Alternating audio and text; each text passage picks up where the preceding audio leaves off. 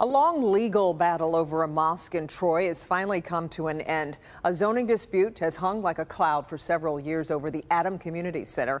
Place of worship is located on Rochester Road, south of Wattles. That's where we find Jacqueline Francis live with what we know about the agreement that was reached. Jacqueline.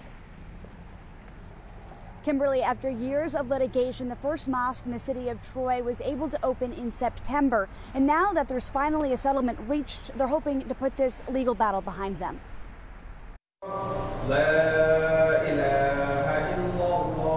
The Muslim community in Troy has waited a long time for a place of their own. The legal fight started in 2018 when the leaders of the community center and mosque bought the building. It took a long time because there was no good space in Troy, and because the city of Troy was unwilling to relax any of the zoning requirements to allow them to have a place of worship. In March, a federal judge ordered the city of Troy and the leaders of the mosque to come to an agreement after the city's zoning laws were found to be in violation of federal law.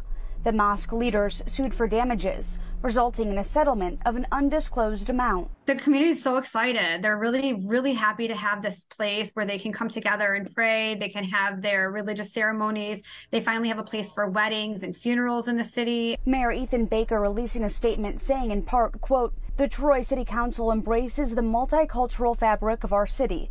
We are grateful that we were able to amicably resolve the pending case and look forward to continuing a positive relationship."